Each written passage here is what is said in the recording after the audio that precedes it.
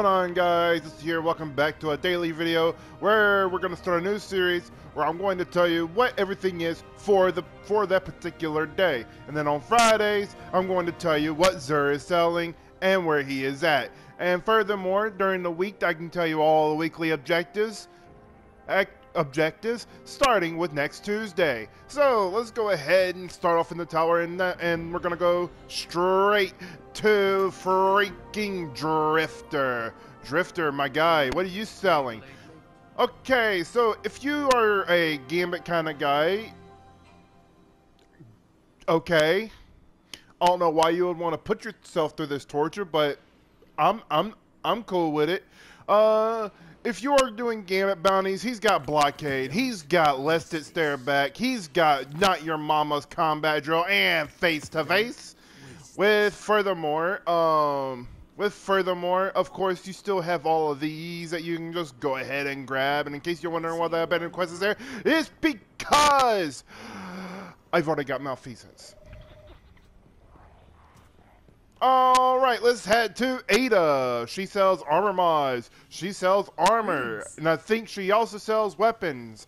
Nope, I am incorrect. But if you are looking for a piece of armor, she's got a 55 stat roll gauntlets, 47 stat roll chestplate, a bond, a 51 stat roll helmet, and a 53 stat roll legs. And lastly, she is selling hand cannon targeting and Grasp of the Warmind. Something that I should have picked up a long time ago. Alright, and here we go. I'm going to pick up an upgrade module while I'm here. Perhaps. And here we go. We're going to go up to the tower. And let's see here. Hawthorne has literally no bounties. We have nothing to do with Hawthorne anymore. We just finished the annex part of the tower. Let's move on. Let's move on to the courtyard. If you are unfamiliar with the courtyard, there are 3 different vendors where you can get bounties and whatnot. The first thing you're going to get is to Banshee. I've already picked up the bounties for today, but it's whatever.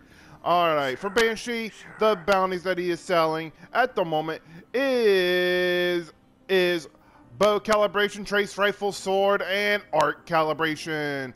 Next up, he is selling the boss spec and the surrounded spec mod if you are unfamiliar with these mods or have not picked them up. Then he is also selling the 7-serve officer revolver, the long shadow, wishbringer, truth teller, bad omens, and a tarantula. These rolls I am not the biggest fan of, but it's whatever. If you're a fan of those rolls, just grab them. It doesn't matter. And then for Lord freaking Shax, Lord Shax is selling coordinated fire, light bearer into the light, and did you throw enough grenades, Guardian? And this is all the bounties that he's gonna give out. I'm gonna go ahead and pick up a 3,000 bounty. Oh, great. Yep. Nope. Okay, that one's gonna get out as soon as I possibly can. He's also selling 53 stat roll gauntlets. He is selling 53 stat roll robes. He is selling